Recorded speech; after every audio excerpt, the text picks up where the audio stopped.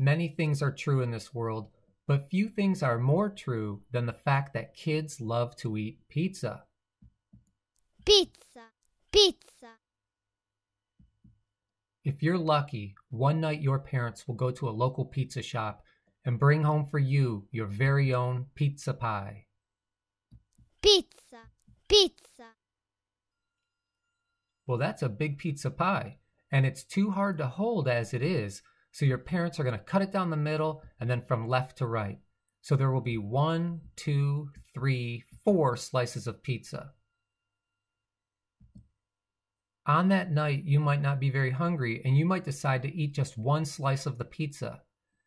If you eat just 1 out of 4 pieces of pizza, you've eaten 25% of the pizza. That's not very much. But I know you love pizza. Pizza, pizza. And if your parents cut that pizza into 1, 2, 3, 4 slices, you might decide to eat 2 slices of pizza. In that case, you ate 2 out of 4 slices of pizza, or 50% of the pizza. That's half the pizza. For some kids, that might be enough, but you love pizza. Pizza, pizza.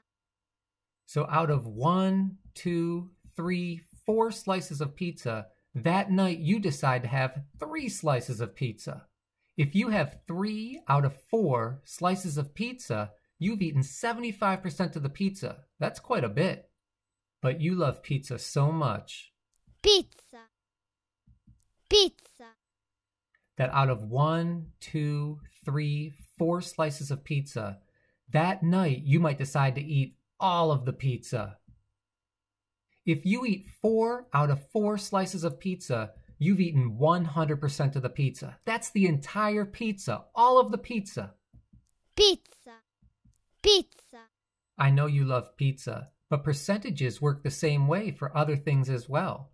If you started out with an entire apple, and then you ate the entire thing so there was nothing left, that means you ate 100% of the apple, the entire apple. And when your parents ask you to eat your entire dinner and you clean your plate, then you ate 100% of your dinner. It's fun to eat pizza, and it's fun to eat apples, and it's fun to eat all your dinner, but it's also fun to talk about percentages. And I had 100% fun talking to you about it today.